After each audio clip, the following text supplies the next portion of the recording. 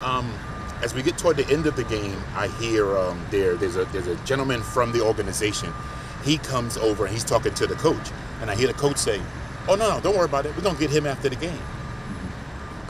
Oh. And you knew they were talking about you. I had a feeling. I just couldn't believe it. I'm like, no. So then, at the end of the game, you hear the horn. This is where the video comes on. You hear the horn, and you see them making a beeline for me. Now, I'm just looking at the coach. That's my concentration. And as the coach walks up on me, I say, "Coach, don't walk up on me. Don't walk up on me." But as the coach is walking up on me, I can see the players running around, and the players were the ones to start swinging. So blocking them, because I'm thinking, I don't want to hit these kids. Until it got to a point where I knew what was going to happen, and once I realized what was going to happen, I had to defend myself. I started swinging.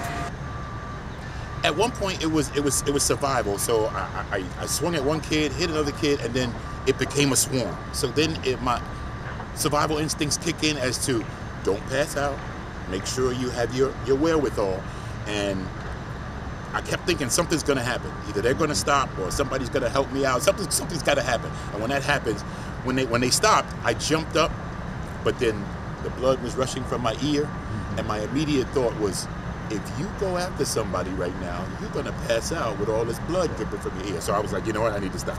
And I just sat down on a chair. By that time, a couple of people had come around, and they were handing me like papers and stuff to start, taking care of the damage. The person from the organization said, "You want me to call the police?" And yes, please call the police.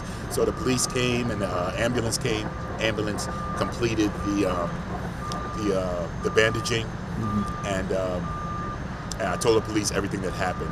The things that stood out the most here was it wasn't a crazy game. I didn't have to call technical fouls in this game. Yeah. I gave one warning to both coaches. They were arguing with each other. Yeah. Calm down, guys.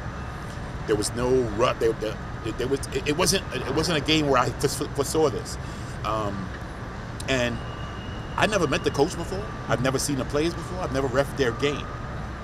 What made you that mad to then get together after the game to come at me like that? I still haven't figured that out, and that's the part that kind of hurts me the most. Is it's still a game. Yeah.